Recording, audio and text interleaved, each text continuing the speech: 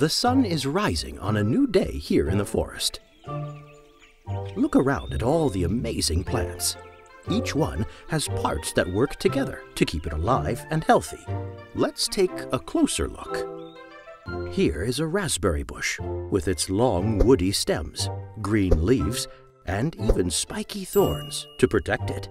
Each part of this plant performs a special job to help it survive. These roots hold on tight to the soil, which keeps the plant standing up. The roots have another very important job. They soak up the water that falls into the ground.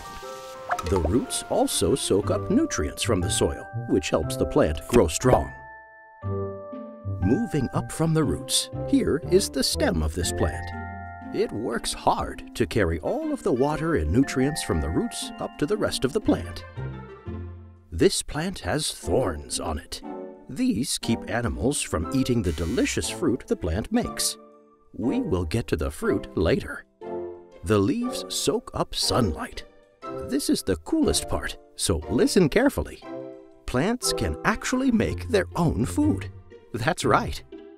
They take sunlight and turn it into food for the plant through a process called photosynthesis. Gosh, plants are so amazing! These are the flowers on the plant. They attract creatures like bees and butterflies who will help to pollinate the plant. The flowers will develop into beautiful red berries.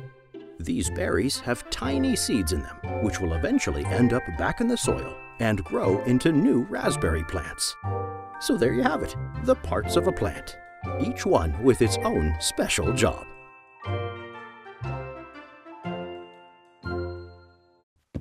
Play with me in the Kids Academy app and learn about math, reading, writing, and more. Scan the QR code or use the link in the description.